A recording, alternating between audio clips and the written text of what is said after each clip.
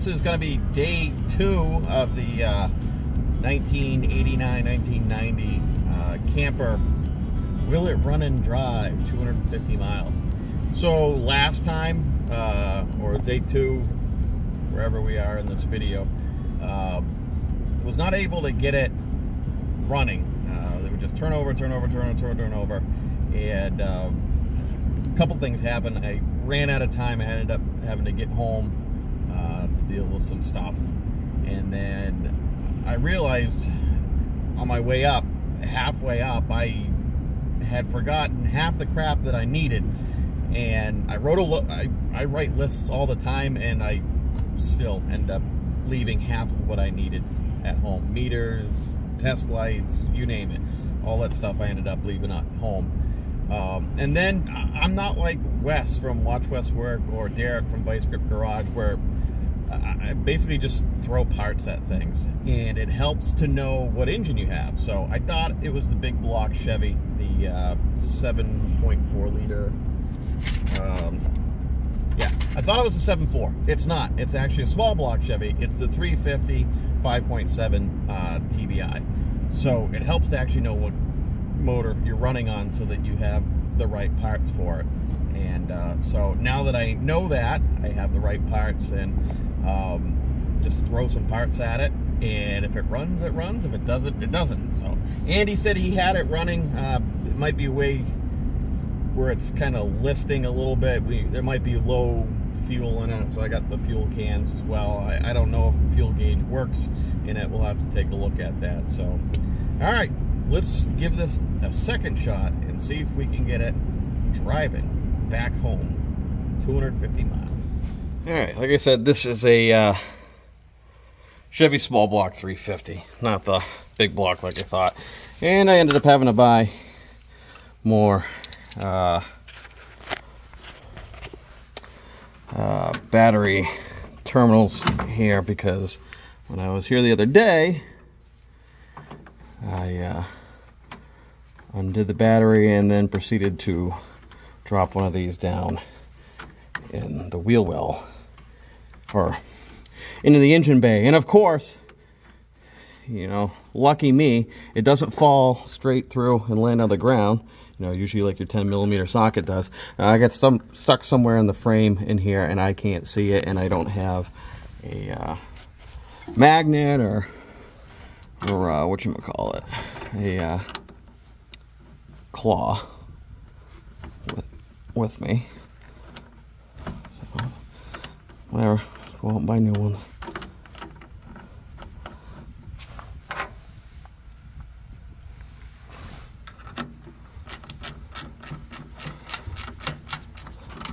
Alright, put some fuel in it. Looks like we might need to get a new fuel tank. A little wet. I just did it again. Alright, I need 2 hands to fish that out. Alright, we got the battery in. Was able to get that battery plug out. Alright, let's see if we... Alright, can hear the fuel pump running. Alright. So these injectors, I gotta take a look at that. I was able to try and get it started, and I was able to get it started off starter fluid. So I obviously have a fuel issue. Still have to... Alright, well, this doesn't want to fire off right now for whatever reason, so I'm just gonna end up changing the spark plugs in the EGR valve right now while the engine's hot, or the engine's cool, I should say. It's trying to. I can see that I'm now getting fuel to the injectors, so that was a little bit of a fuel issue, and it looks like the fuel gauge does work right now because it's at half tanks. Or we're leaning a lot towards the right hand side. I think the pickup is kind of over here, so everything's just shifted over, and we're below the pickup tube the other day. But I was able to, before I left, get it running on the starter fluid. So I do know that it runs, and I could sit there and baby it and run it off the starter fluid. So we'll try and figure something out here. But let's change all the plugs and whatnot, and we'll get going from there. All right, got it running. It's a little cold.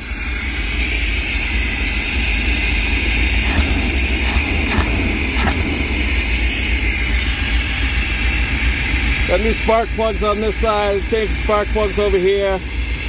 But I've got a new cap and rotor and ignition control module, so we'll get that side out. Alright, seems to be idling okay. Still gonna change that EGR valve, and I don't have a socket small enough for the ignition control module. There's a little nut on there. I don't have a socket here small enough, so we'll have to wait to change it till we get home. Seems to be smoothed out. All new spark plugs, new rotor and cap. So,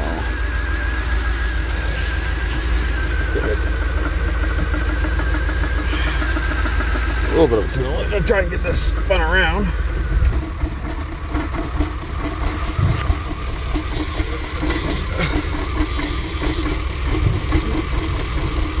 Brakes are a little, I can't tell if the brakes are, I mean, they're definitely soft. They gotta be changed, but coming down the hill there, a little, windshield wipers don't work. I'll clean those off.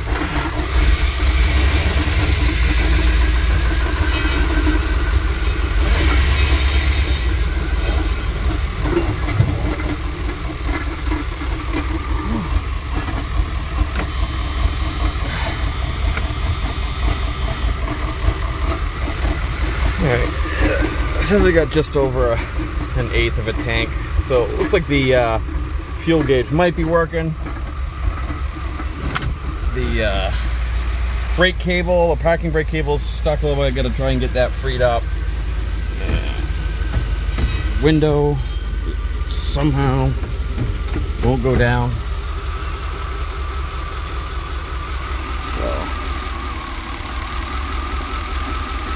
Checked outside, all the lights work, so the headlights, brake lights, tail lights work, so we should be able to get this thing moving on home and then redo it.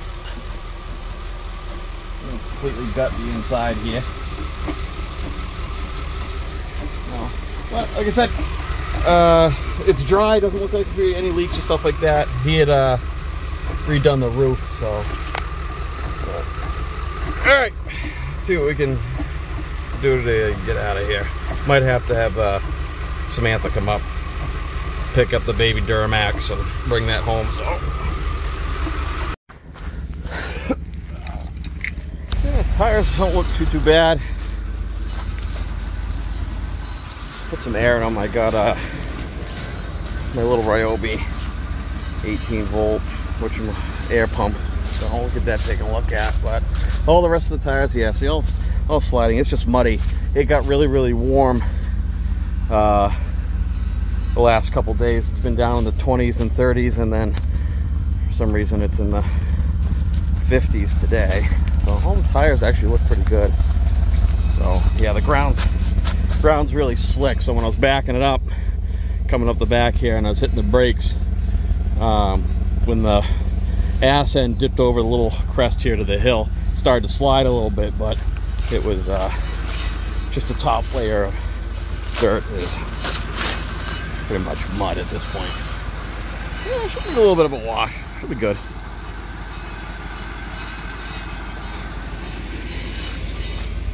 Let's figure out.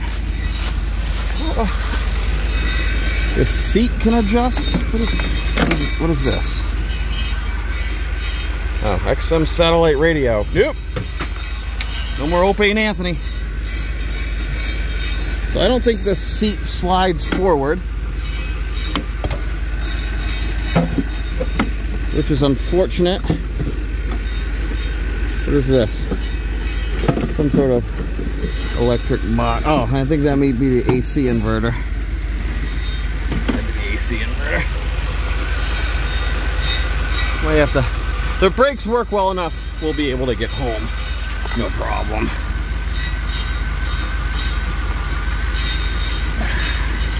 we'll just, once we get her home in the spring, we'll have to get her all new brakes, pads, rotors up front, new drums in the back. I've never done dually wheels before, but watch enough YouTube videos. I'm a YouTube professional, so I can handle that. If not, we'll take it over to Crowell. They can figure it out. The generator is gone. They said it wasn't that good, so the generator has been removed. So I don't know if I'm gonna. Oh, Jesus!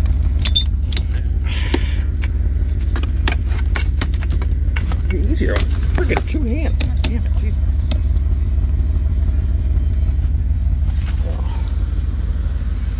I gotta replace all the. Yeah, see, there's a 12-volt propane fridge that was in here. To replace that. I'm gonna make sure all these doors are secure when we go down the road. There's your little outdoor kitchenette thing. I'm gonna have to replace all the wood in these doors. Whatever. No big deal. It's gonna be a refurb. How to do it? Doors locked. Unbreakable nation. Vehicle protected. Yeah.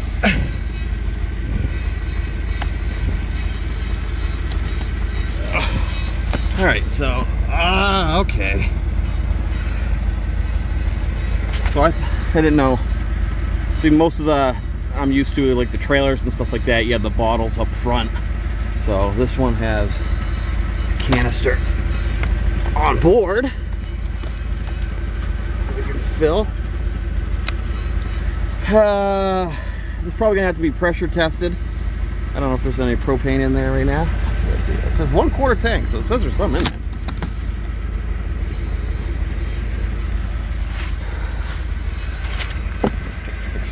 Everything seems kind of good. Like I said, the inside doesn't appear to be any water in there to get this stuff off. So, all right. So now I got to figure out, now that we got it running, all the lights work, we can scoop this down the road.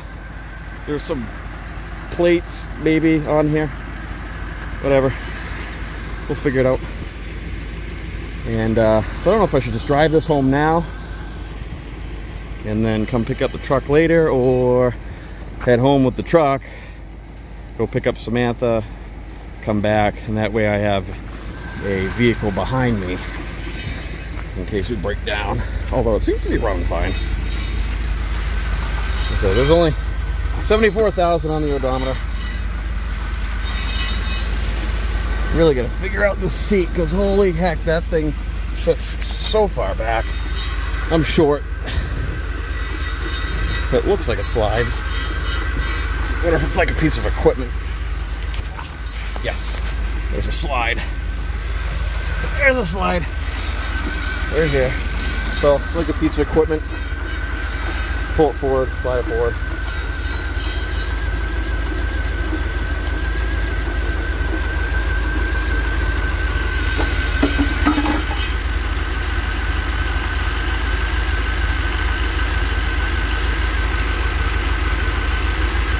What, 242, 245 on the radiator hose.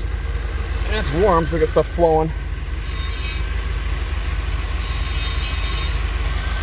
Oil pressure looks good.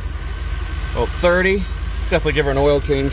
Put some Rotility in there. I'm trying to figure out how to pull the panel off the door here. So it goes a little bit and then stops. I don't know if there's something wedging it.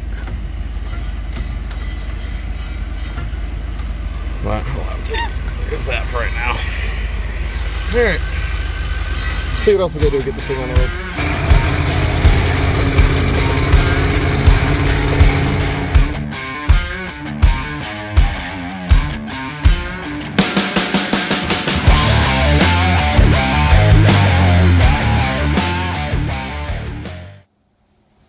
Got a little bit of snow this morning.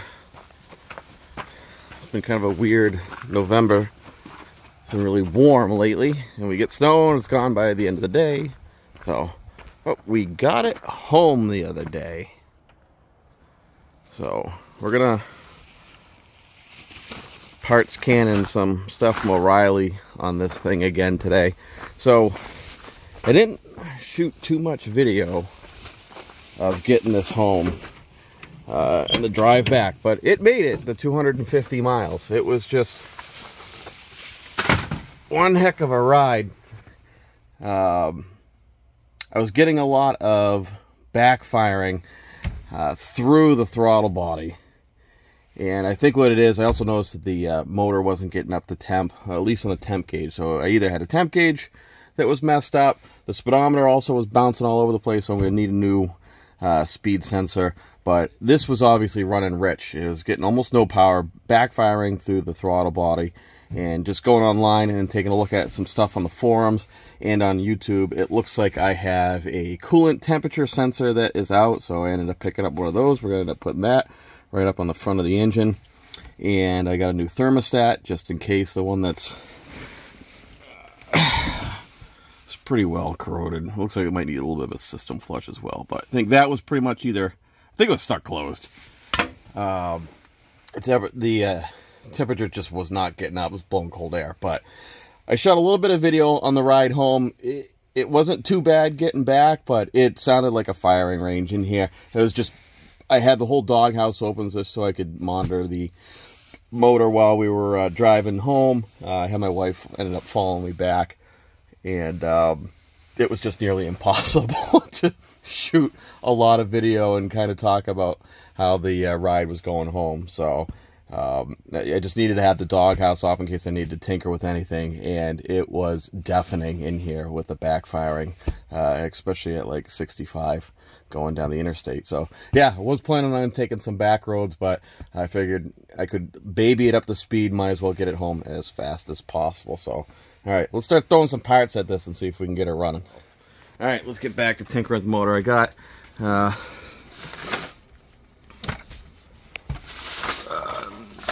I got a temperature sensor gasket that needs to go on there.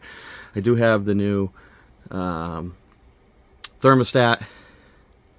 I got the temperature sensor. I got a new one of those. Got a thermostat gasket. We'll get that buttoned up on it. And it was a little bit of a pain in the ass. It seems like an easy job when you go on the internet to get the water outlet or the coolant outlet on the top of the engine, but this engine has a let's take a look at here. The belt tensioner has this bracket that came all the way down from there, and it was blocking a bolt. One of them was actually attached to the outlet, and then the other one was blocking the temperature control sensor, so you couldn't get the 3/4 inch socket on there. But there's this little rod that goes from here down to here. Every 350 5.7 on the internet, you know, late 80s, early 90s, on YouTube and photos on the internet, none of them had this, and I couldn't figure out like what, you know, really what is it. But what it is, it's a bracket that it looks like it keeps it from pushing back. That is the belt tensioner mount right there where my light is, and that rod went from back there to mounting stud on the water gasket outlet. So finally was able to get it off. So all right, let's get this new thermostat and whatnot installed. All right, so I ended up modifying that bracket. I still needed to use part of it, the upper part, as a spacer from the belt tensioner in the bracket on the front of the motor. As I said earlier, I can't find any diagrams, pictures, videos, or anything like that where they had this brace going back and attaching to the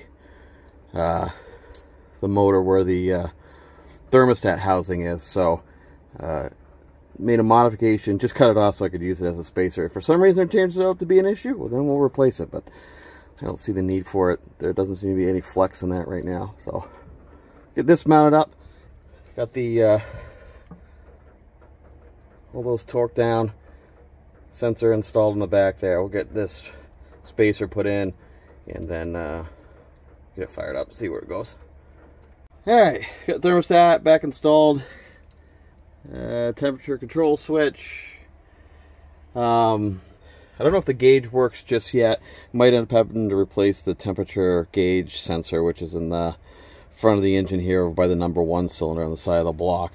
But we'll try this first, see if we need to replace it. If not, so got everything in the clear. All right, let's try and fire this up.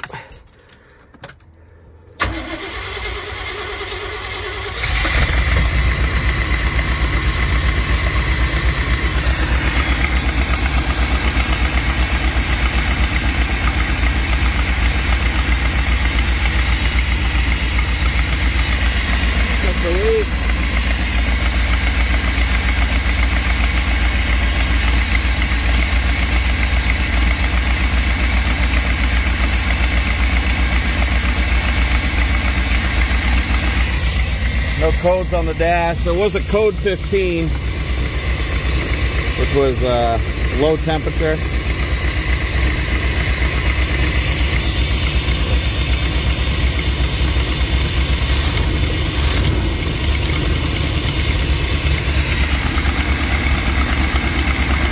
Still got to replace the EGR, and I got the ignition control module. I got a new one of those, so we'll get those installed here.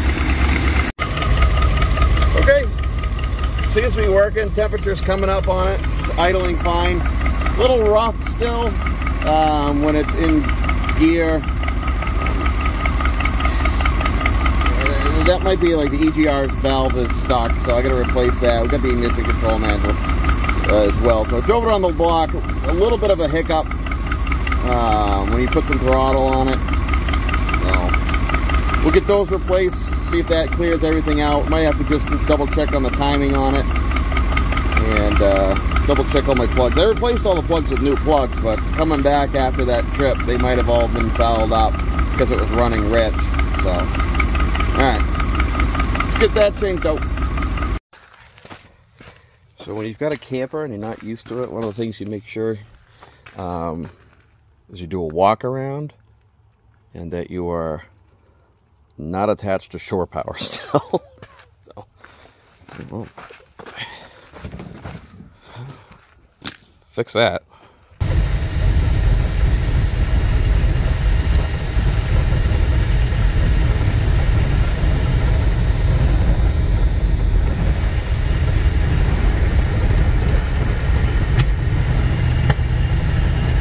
We got a little bit of backfire.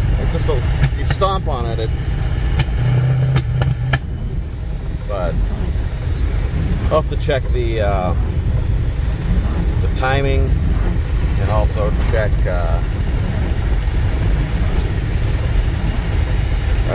I mean, I gotta replace the vehicle speed sensor. You see where it's going on like crazy over there, and I had seen a thread where it talked about that may have something to do with the advance on the spark or something to do with the TBI on it. So we'll change. I mean, that's going to be changed anyway. It may not solve it. We may still have to check the timing. Just going to make sure that the coil's putting out a decent spark as well. I haven't checked to see if like maybe the spark is yellow or if it's a nice blue arc. We'll check that as well. But other than that, it's running nice. Thermostat is, it's still it looks like it's, I don't know, around like 150. Doesn't seem to be getting too warm. Check that out. I put a 195 thermostat in there, so we'll see if that comes around, or if I'm gonna replace the temperature probe sensor as well. See if it may just be a gauge issue or a sensor issue. All right, let's get this back home.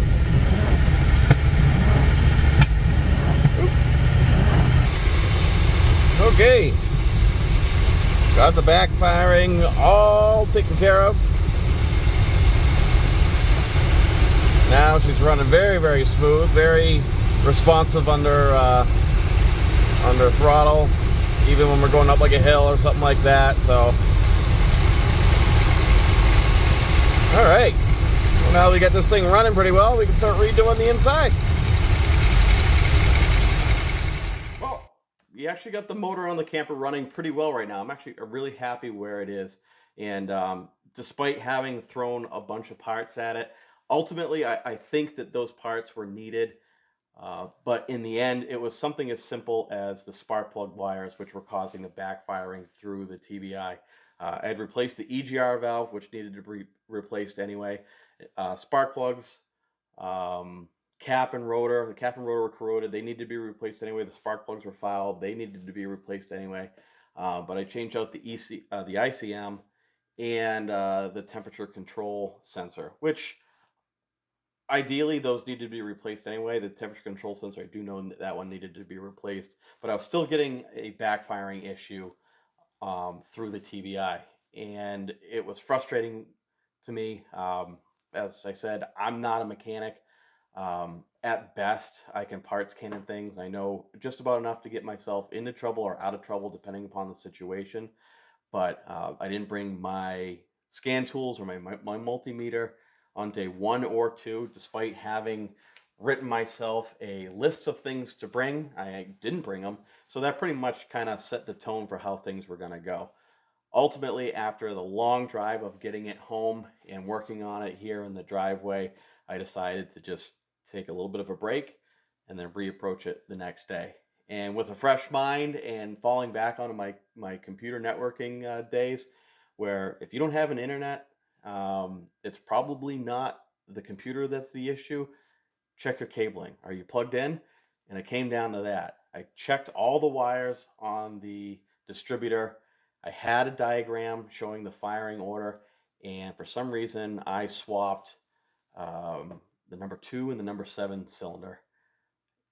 Don't know why, but as soon as I corrected that mistake, the engine responds beautifully to throttle right now. You can stomp on it. You don't get any backfiring through the car, or through the TBI, I should say, and it runs really, really well. So now that we've got that situated, I'll do an oil change on it. I still need to change the vehicle speed sensor to fix the speedometer on that, and I do need to change the other coolant sensor because I noticed that the thermostat gauge is somewhat responding, but I'm not getting the sweep of where I thought it was. And the engine is up to temp based upon my infrared thermometer. So we'll get those things fixed, and then we'll start going on redoing the inside of the camper.